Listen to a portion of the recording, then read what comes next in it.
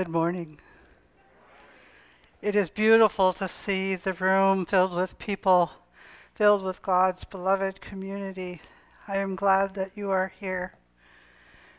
Will you join with me in our responsive call to worship?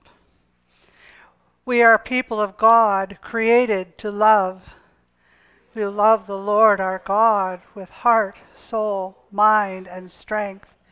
We are people of God, determined to love. We will love our neighbors and treat them as we would be treated. We love neither from a sense of obligation, nor to gain popularity of favor. We choose to love both the lovely and the unlovable, because love imitates God's nature. For the whole law is summed up in a single commandment: you shall love your neighbor as yourself.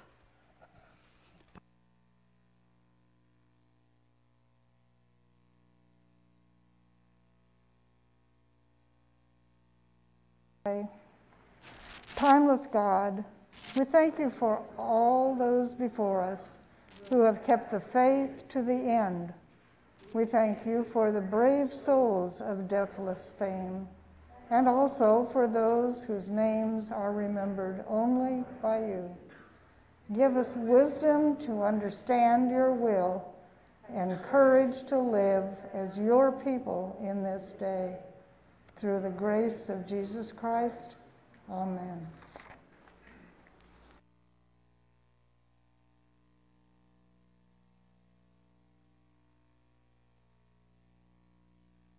Observing All Saints Sunday.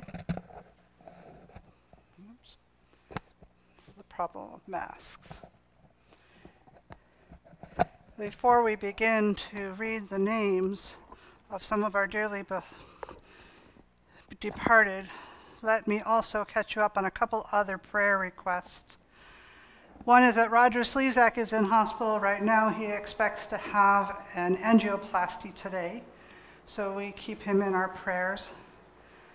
Our communications person, Kevin Iriardi, reported that his family experienced some racially motivated hate yesterday, and so they've asked for prayers. He and his family are Pacific Islanders of origin.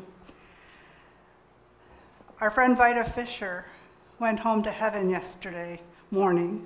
We will ring a bell for her. And Lane's and my newest grandbaby was born by emergency C-section on Thursday. He is quite early. He is 2 pounds, 15 ounces, but he and mother are both doing much better now that he is born. So he will stay in hospital until sometime in December. Mom probably will get to go home Monday or Tuesday. So for all of these, we lift them up in our prayers. Today we remember the faithful members of this congregation and this worshiping community who have gone on before us, gone into heaven to dwell with God, and whom we celebrate today. We remember the Reverend Dr. Bob Vahey.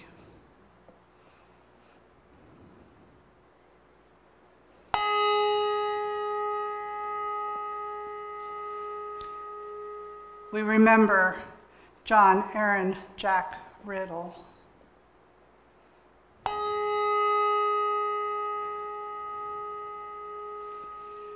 We remember Thelma V. Peterson.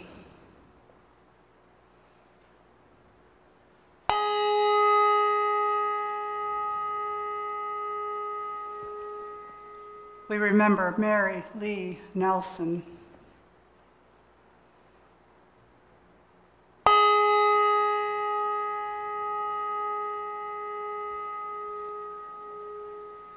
We remember Richard Dick Stuber.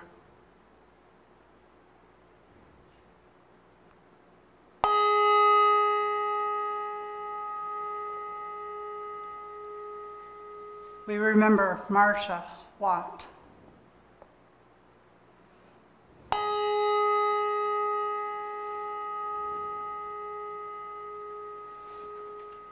We remember Vida Fisher.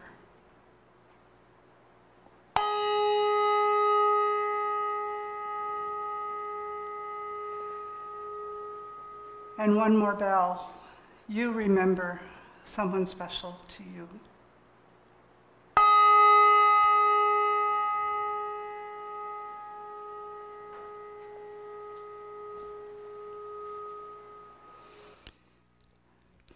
Will you join me in a responsive prayer of intercession? Our prayer today is for all who are victims of cruel laws and petty laws, those who are subjected to prejudice, denied opportunities, excluded, pushed to margins. The Lord our God is one. We will love with all our heart, all our soul, all our strength. Our prayer today is for all those who are betrayed, who don't know loyalty, who fear to trust or to love, and who don't realize that they're already loved by you. The Lord our God is one. We will love with all our heart, all our soul, all our strength. Our prayer today is for the landless and homeless, the refugee and evicted, those who find themselves in foreign places and strange places. The Lord our God is one. We will love with all our heart, all our soul, all our strength. Our prayer today is for the overworked and the underpaid, for those in dangerous work and those in compassionate work, for those who long to work but are denied the opportunity. The Lord our God is one. We love with all our heart, with all our soul, and all our strength. Our prayer today is for the church, for all the branches of the vine, including this one we gather as part of today. Body of Christ, people of Christ, for whom the Lord our God is one. We will love with all our heart, all our soul, all our strength. Our prayer today is for the creation gifts, this earth and all its mighty wonder, yet tender fragility, the gifts of life and resources to treasure. The Lord our God is one. We will love with all our heart, all our soul, all our strength. Our prayer today is for those who lie close to our hearts, those whom we worry about, those whom we miss, those who carry disproportionate burdens at this time. The Lord our God is one. We will love with all our heart, all our soul, all our strength. The Lord our God is one. We will love with all our heart, all our soul, all our strength. The Lord our God is one. We will love with all our heart, all our soul, all our strength. Will you pray with me the prayer that our Lord Christ taught us, saying, Our Father, who art in heaven, hallowed be thy name. Thy kingdom come, thy will be done, on earth as it is in heaven. Give us this day our daily bread, and forgive us our trespasses, as we forgive those who trespass against us. And lead us not into temptation, but deliver us from evil. For thine is the kingdom, and the power, and the glory forever. Amen. Part of our joy is to bring our gifts to our God. Our gifts of worship, our gifts of prayer, sometimes our gifts of song when we can sing, and our financial gifts, whether you're giving through online or mailing, or whether you're leaving your gift with the usher as you leave this morning. Our God celebrates for the gifts that you bring. Let us sing our doxology with our hands.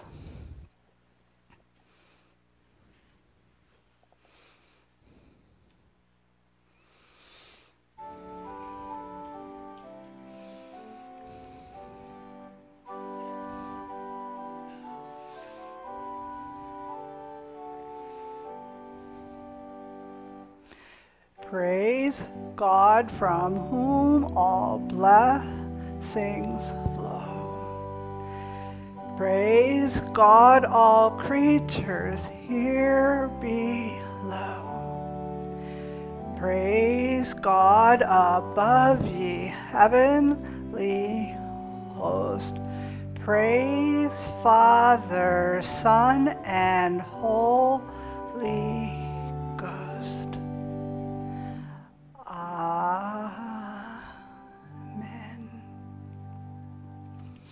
If you want to be able to do all the words, the tutorial is on our website. Now our quintet will offer us beautiful music. Right now they're the only ones really allowed to sing in the room, and notice that they will be singing with their masks on, but thank you folks for being here.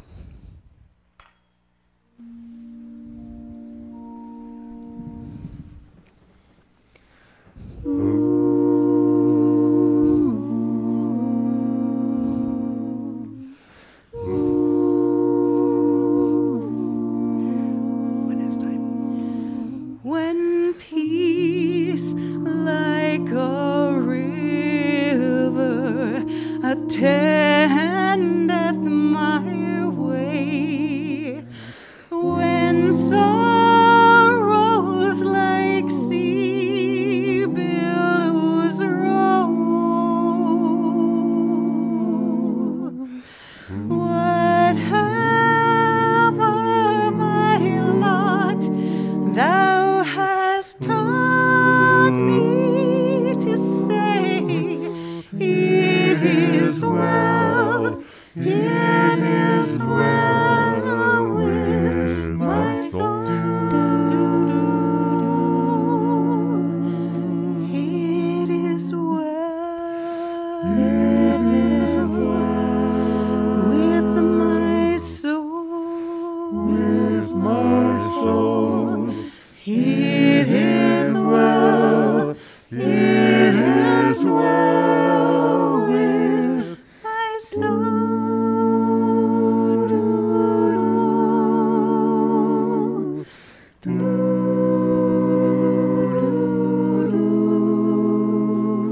Though Satan should buffet, though trials should come, let this blessed assurance control that Christ hath regarded my helpless estate, and has shed his own blood for my soul. It is well, it is well with my soul, with my soul. It is well, it is well with my soul.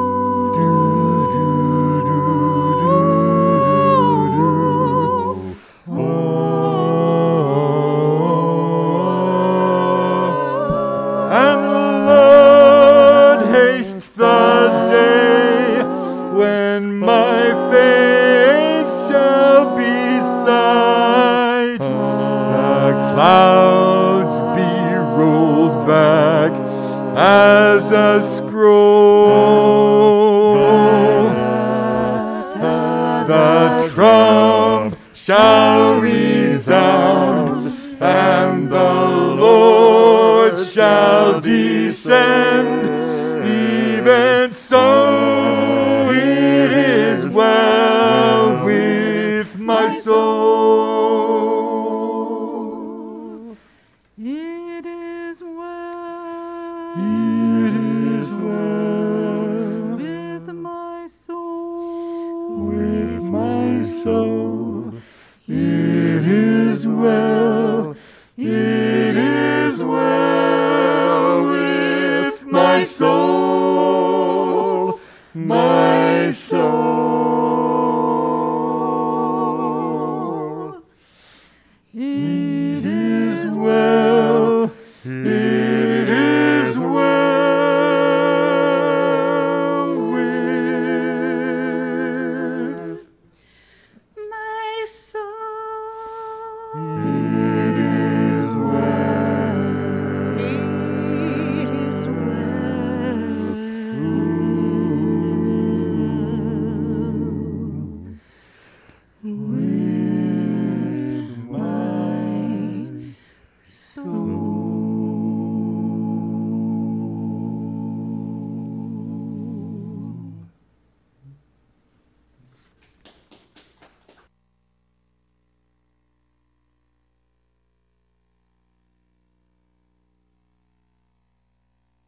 The scripture today is from Mark 12.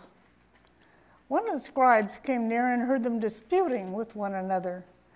And seeing that Jesus answered them well, he asked him, "Which commandment is the first of all?" Jesus answered, "The first is, 'Hear, O Israel, the Lord our God, the Lord is one. You shall love the Lord your God with all your heart, and with all your soul, and with all your mind, and with all your strength. The second is this, you shall love your neighbor as yourself. There is no other commandment greater than these." Then the scribe said to him, "You are right, teacher. You have truly said that he is one, and beside him there is no other. And to love him with all the heart, and with all the understanding, and with all the strength, and to love one's neighbor as oneself. This is much more important than all whole burnt offerings and sacrifices." When Jesus saw that he had answered wisely, he said to him, "You are not far from the kingdom of God." After that, no one dared ask him any question. The word of God for the people of God. Thanks be to God.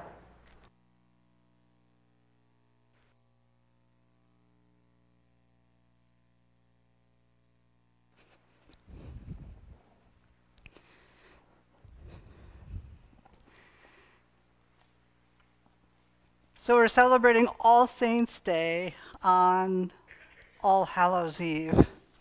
Does that sound a little backwards to you? Let me present to you my excuse. There's only one. That is the Revised Common Lectionary told me to. You know what the Revised Common Lectionary is? It's that schedule, that 3-year cycle of scriptures that many, many churches across the globe use to help us read as many of the scriptures as possible in worship over a 3-year period. And the Revised Common Lectionary said this is the day that we're going to do All Saints Sunday because we have to do other things other times. And sometimes the Gregorian calendar and the Revised Common Lectionary, they run into each other and they have awkward things like All Saints' Day on All Souls' Eve morning. But who cares? Halloween's a pagan holiday anyway, isn't it? Right? Except it was a pagan holiday until it wasn't, sort of. You know, nearly 4,000 years ago, long before Christianity became a religion, the Celts were an Indo-European people inhabiting a great portion of Europe.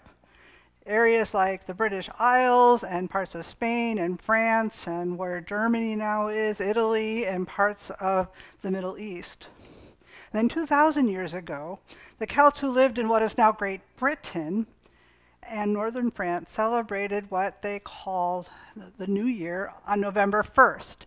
And they called it, well, it's pronounced, I'm told, Samhain, but it's spelled Samhain. Maybe you've seen that and pronounced it wrong like I did. Samhain is apparently how it's pronounced. And that's celebrated on the night before All Saints' Day because they expect that the border between the dead and the living is somewhat porous at that time, and some of the dead will come back and create trouble. And so they have this festival as a way of kind of asking, invoking, pleading for protection in the winter that comes ahead.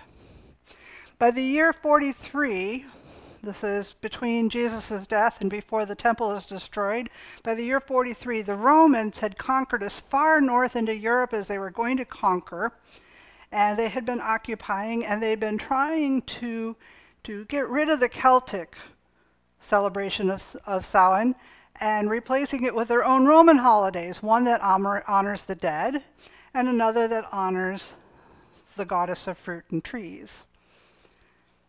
By the mid-7th century, Christianity is now the official religion of the empire.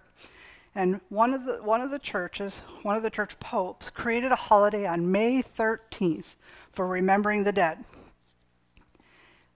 the ones that were specifically martyred in the Colosseum in Rome. And then later, another pope would move that holiday from May 13 to November 1st and expand its celebration to cover all the saints. By the 9th century, the influence of Christianity had spread so strongly to the Celtic lands that it gradually overtook and replaced the Samhain celebration, the Celtic celebrations. And in 1000 AD, the church made November 2nd All Souls Day. Not just saints, but all souls, every people, to honor the dead. And it's widely believed that the church was trying to just get rid of altogether Samhain, the Celtic pagan holiday. Now, All Souls Day has been celebrated similarly to Samhain, with big bonfires and parades and dressing in costumes of saints and angels and, devils. The All Saints celebration was called All Hallows, or All Hallowmas, which means, Old English, All Saints' Day. Eventually, All Hallows Eve became Halloween. Now, the story of the Day of the Dead, Dia de Muertos, on November 2nd, that we know through our Mexican neighbors, it had a similar origin. It started in the 16th century when the Spanish conquered the Aztec Empire. One of the big commonalities in all those traditions, including our own, is a bit of anxiety about what happens after we die. Do we have souls? Where do our souls go when we die? Can they come back and haunt us or chat with us or visit us? Now, based on the numbers of stories published, the numbers of movies made, the number of children who like to tell ghost stories during campouts, we are thrilled by these ghostly stories. We're also terrified, and sometimes we're thrilled to be terrified. But when the thrill has passed, we still have the same questions, and we still want some real answers. Now, in the United Methodist Church, we have memorial services, we have funeral services, or at least we use those words, memorial and funeral, to describe what we're doing. But officially in our book of worship, the services are called services of death and resurrection. We honor our departed loved ones with services of death and resurrection. Death is real. Grief is difficult. But we also proclaim our confidence in eternity through the resurrection. First, the resurrection of Jesus, and then ultimately our own resurrection.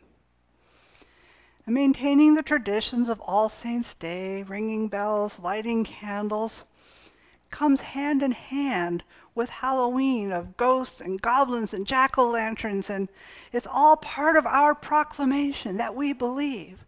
It's all part of our confidence in the God who sustains us and who gives us life, who gives us eternal life.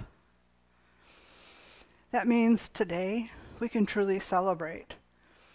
We can truly celebrate that the loved ones who will be in the video thing that we skipped, that I skipped, and that we won't skip altogether, that the loved ones who have gone on before us are in the good hands of our loving God. Not just friends and relatives, but all the saints who have gone on before us, and leaders over the years who have influenced us, including people from throughout history. Martin Luther King Jr. and Mother Teresa and St. Francis of Assisi and Teresa of Avila and all kinds of other good people, the Apostle Paul and the disciples, Moses. All those people who have gone on before us, faithful ones who believed and loved God as we do, who are our role models and our examples. We can give God thanks for their former presence in our lives and for all the way they provided their love and their mentoring and their role modeling and every good thing that they gave us that influenced us and made us who we are today. As we remember them, we are reminded that we are not alone today. We have companions who are still with us, who still light the way and who still direct our paths. Remembering the saints of our lives also reminds us that we are companions to whom others look. Others look to us for support and encouragement and guidance and role modeling. After all, we are now, you and I, the living saints, actively moving toward and building up the kingdom of God, are we not? You and I. As people who profess to follow the Christ, that is what others expect of us, and they're watching to see whether we behave like that, whether we have something to show for the fact that we are building up the body of Christ, that we are building up the kingdom of God.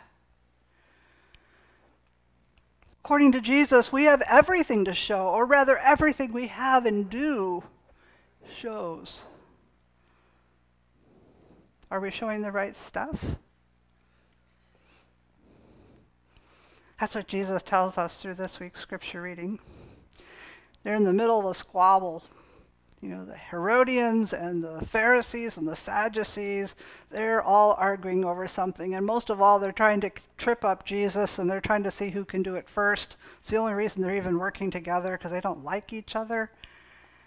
And meanwhile, this scribe slides in along the side, and he sees how brilliant Jesus is and how well he's answering his tormentors. And so this scribe who is a lawyer basically in the church, he knows the church law.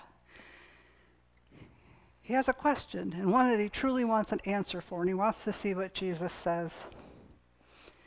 Jesus, which commandment is first?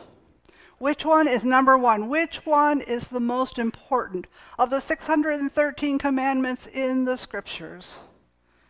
He doesn't actually say the number, but 613, that's how many there are. 613 mitzvot, commandments, responsibilities, obligations that we have. Which one is the most important? And Jesus responds by saying the Shema, which is a foundational statement in Jewish life. It is so important that children learn how to say it almost before they learn how to speak any other sentence. It's so foundational that people write it in little tiny scripts and put it in boxes along every door frame to the front of their house or to the front of their hotel room throughout Israel. They can even wear it in boxes on their arms and on their forehead. Jesus recites the Shema. Hear, O Israel, the Lord our God, the Lord is one. You shall love the Lord your God with all your heart and all your soul and all your mind and all your strength. And then Jesus continues. The second is this: you shall love your neighbor as yourself. Now the scribe that asked him the question, he's ecstatic because inside his heart he knew this was the answer. He had read it in the scriptures himself. He's one of the few people of his era who can actually read, and he had read it for himself in the book of Deuteronomy. And those words, they're not quite exactly the same in Deuteronomy as what the gospel writer Mark reports. The gospel writer Mark talks about 4 different dimensions of love, heart and soul and mind and strength. Deuteronomy only has 3, heart and soul and might. But if you know anything about the difference between Gentiles and Jews, the Greek Gentiles and the Jewish Jews, you understand that for Jews, the emotions and the intellect and all of that, they're centered in the heart. But for the Greeks, emotions and intellect are like almost in 2 different bodies. They don't go together. And Mark wants to be sure that the people who are reading his gospel, he wants to be sure that they know that everything, it's all together, it all goes together. You love God with all of that. Your commitment to God is so whole, it's so full, that you can't say, well, just love with your emotions and not your mind, or just love with your mind and not your emotions. It's all together, and he wanted his readers to hear it. And so he said all 3, all 4, heart, soul, might, and strength. For the scribe to hear Jesus affirm what the scribe already knew in his heart felt wonderful. And so he responds to Jesus, "Teacher, you are right. You have truly said that God is one and beside him there is no other. and to love him with all the heart and with all the understanding and with all the strength, and to love neighbor as oneself. This is more important than all the whole offerings and sacrifices. Again, Jesus affirms him, telling the scribe, you are not far from the kingdom of God. Wouldn't you just love to hear Jesus say that to you? You are not far from the kingdom of God. Wouldn't that just feel awful if Jesus personally said that to you? In fact, Jesus has told us that's why he came. He came to seek all of those who are far away and to bring them near. We want to be near. We want to know that we are close to the kingdom of God. We want to be close to hope. We want to be close to a model of living the way we are supposed to live. And more than that, we want to be close to a model of living the way we long to live. We want to be what Jesus wants us to be. And to get that close, we have to live full out. We can't hold back. We can't keep something in reserve. We can't worry about offending someone. We can't worry about being shocking or thinking inconveniently or anything like that. We have to live full out. We must love, love, love, love with heart and soul and mind and strength. God, neighbor, self. That's the only thing that Jesus wants from us. Everything. And Jesus will say to us, you are not far from the kingdom of God. Draw nearer still. Come. You're invited and welcomed and loved. There is room for you and others who you invite to come near also. There is room and you are welcomed. So today we're going to feast with the saints. Before we do, let's view some of the saints, some of our beloved ones.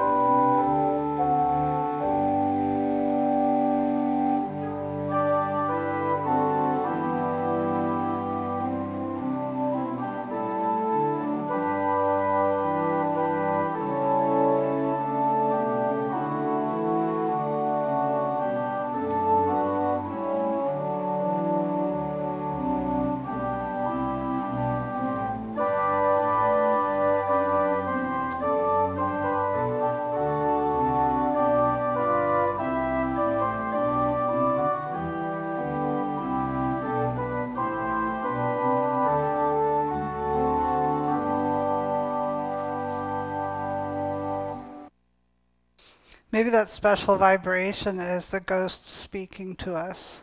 Because it's only today that we've had that, right?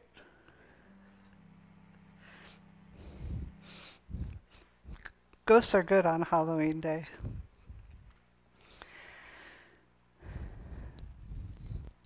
Today we feast with those saints, those who are pictured on the screen and those who went before them too.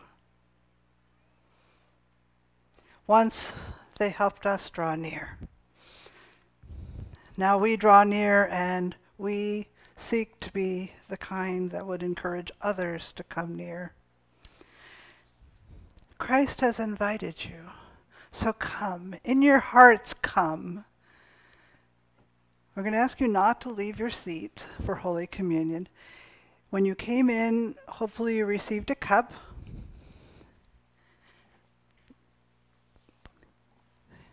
With your elements in it. If you did not get some, raise your hand and an usher will bring some to you. If you're worshiping at home, this is your chance to go and get something to serve as an element. Your cup has 2 layers to peel off. One will open for the bread and one will open for the cup.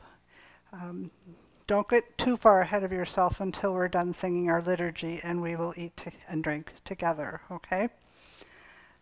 And then in the end, all of your stuff goes in here and you can take it out the door and drop it in the can when you leave. Would you like to sing? Yes. So if you're at home, just belt it out. But if you're in the room, try to be modest in your singing so that we don't put too much stuff into the air for all of us. We're going to try to be as safe as we can while we still get back into the full feeling of worshiping together. For the liturgy, we're going to sing one that this congregation knows well. It's a sung liturgy. I will sing parts of it, and then you'll repeat some of it back to me. For the communion table, if I were at home today, I would be eating tea like my granny and I used to do, and crescent rolls. We would, those refrigerator crescent rolls, we would roll those up and bake those and eat those, yum yum. So I have tea and crescent rolls.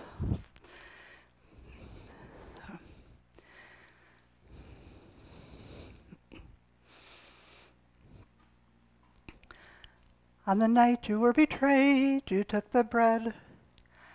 After giving thanks, you broke it and said, "This is my body broken for you, and as you eat it, remember me. This is my body broken for you, and as you eat it, remember me." On the night you were betrayed, you took the cup. After giving thanks, you lifted it up.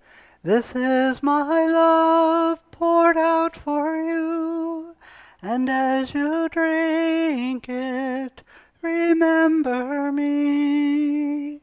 This is my love poured out for you, and as you drink it, remember me." So we thank you for the cup and for the bread, for we see the life you gave, the life you led, and we remember your wondrous love. You gave your Spirit to live in us, and we remember your wondrous love. We gave your Spirit to live in us. Eat and be thankful.